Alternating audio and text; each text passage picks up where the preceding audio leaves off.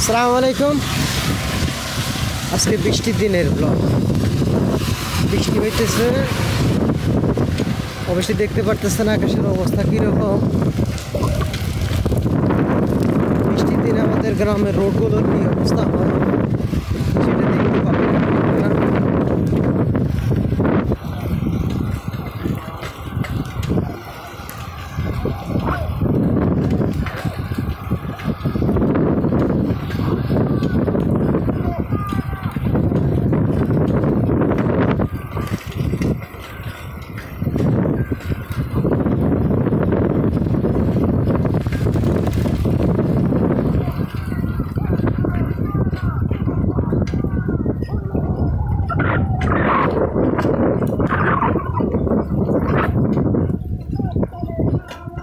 এরা নির্বাচনে মিছিল করতেছে।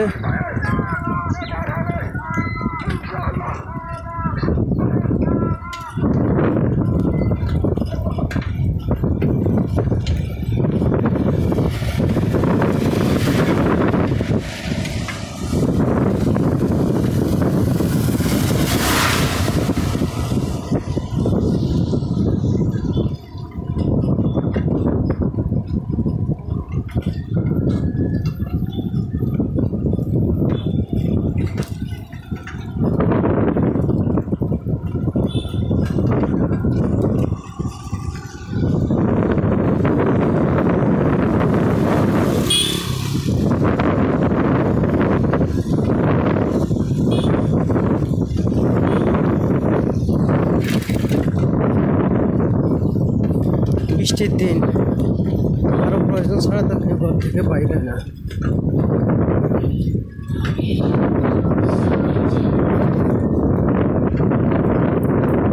এখান থেকে বর্তলি 3 কিলোমিটার।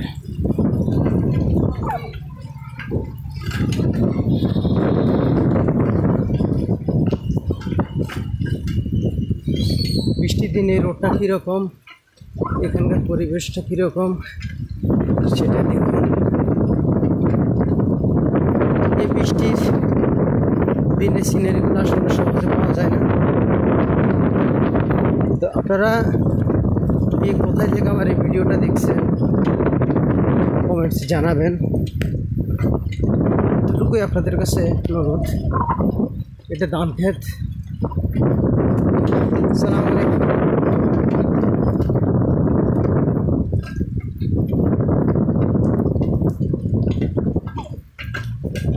বৃষ্টি হচ্ছে আর এদিকের পরিস্থিতি হলো এরকম।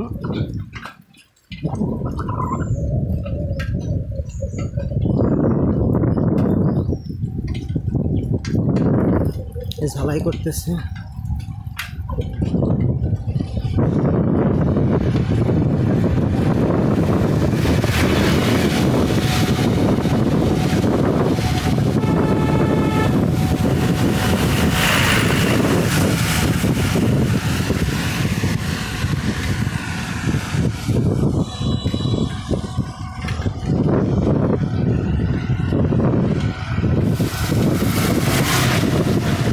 রাস্তায় মাঝে মাঝে পানি জমা হয়ে গেছে, দেখতেছেন আপনারা।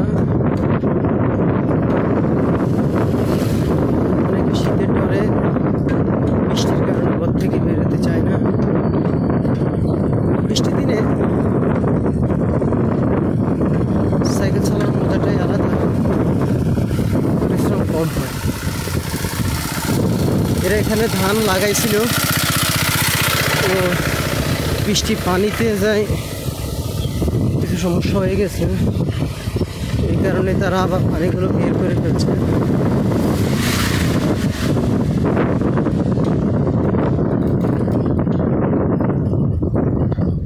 আসসালামু আলাইকুম। দেখুন পানি,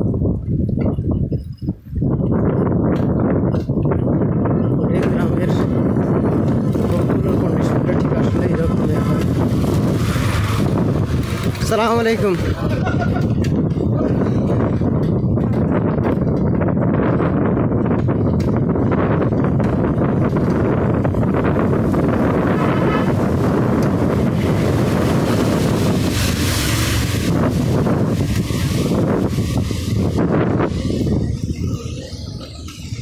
আসসালামু আলাইকুম।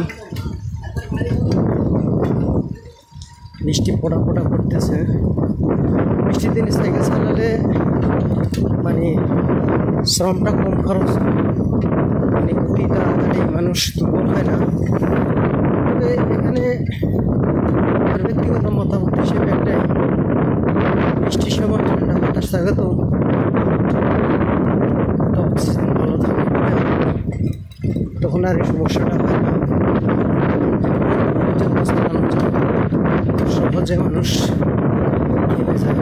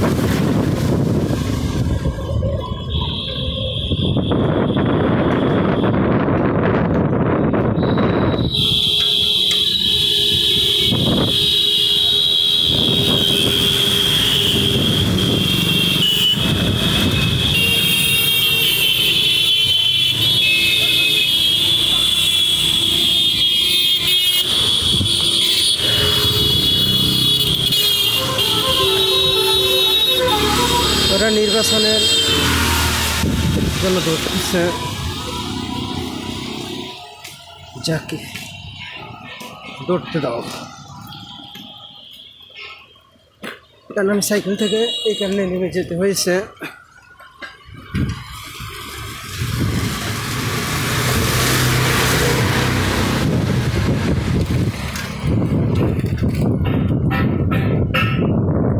আসসালামু আলাইকুম।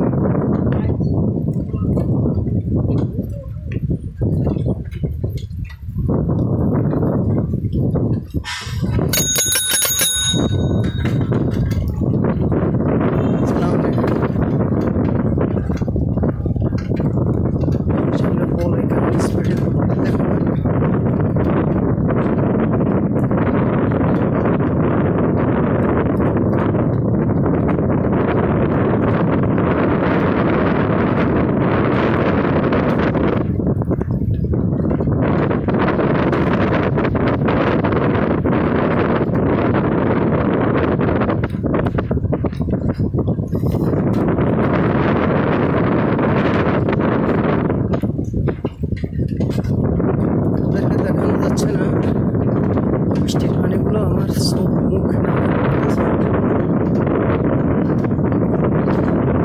এক হাতে সাইকেল চালাইতেছি আর এক হাতে খালি ভালো করে দেখেন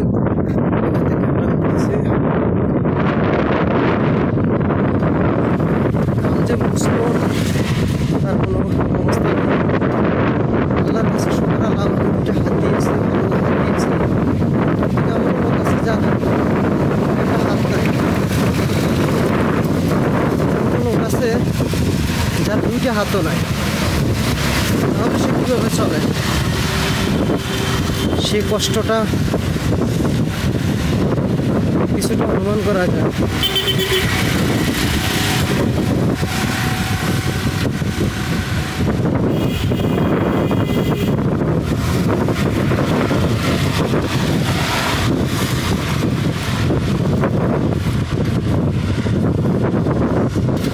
বৃষ্টির দিনের ব্লগ।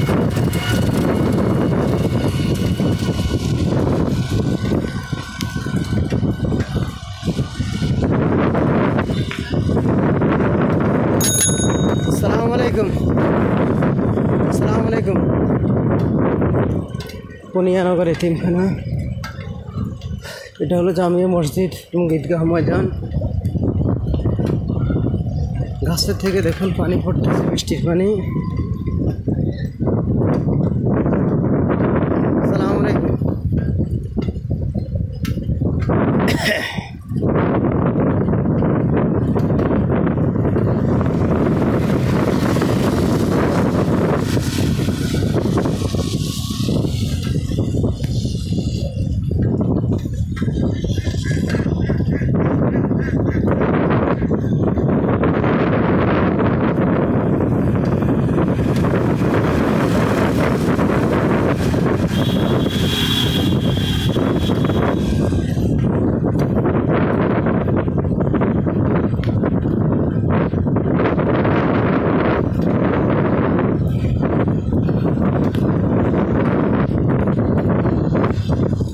বৃষ্টিটা কেমন হইতেছে এদিকে খেয়াল করলে বুঝতে পারবেন কেমন বৃষ্টি হইতেছে।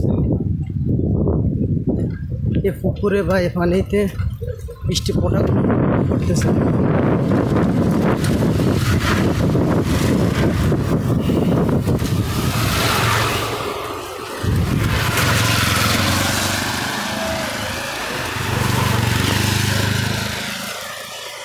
আমার সাইকেলটার চেনটা পড়ে গেছে, পড়ার কথা না।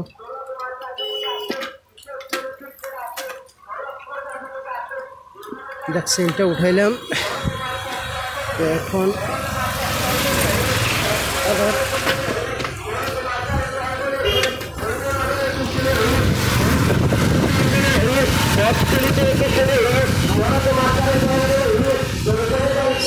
আবার চেনটা পড়ে গেল, জানি না সমস্যাটা কোন জায়গায়।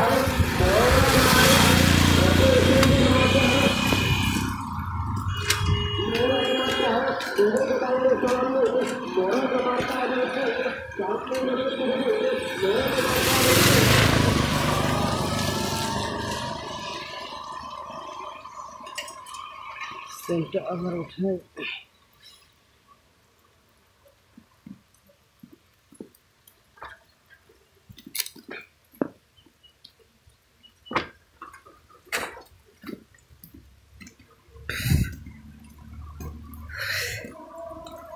চলার পথে যদি চেইন এইভাবে পড়ে যায় এত বিরক্ত লাগে।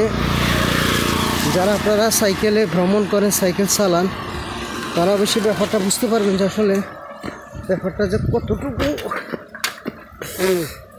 যন্ত্রণা।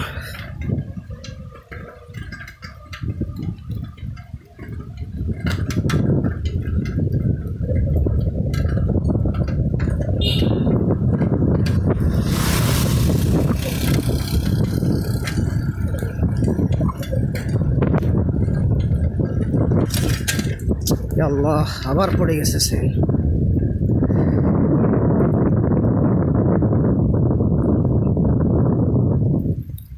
আরেকটা সিএনজি আসার আগে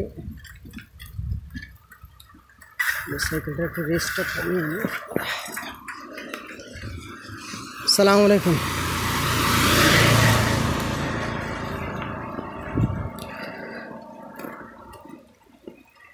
দেখতেছেন ওই যে চেনটা পড়ে গেছে আমার, পিছনেরটা ঠিক আছে, সামনেরটা পড়ে গেছে।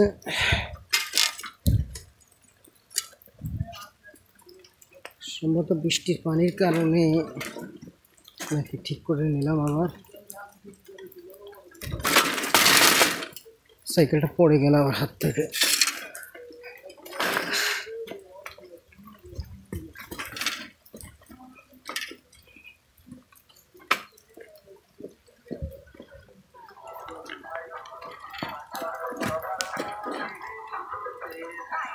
ওই যাক, গান চলতেছে, আমার এটা দরকার না, আমি বন্ধ করি। আল্লাহ হাফেজ, সালাম আলাইকুম।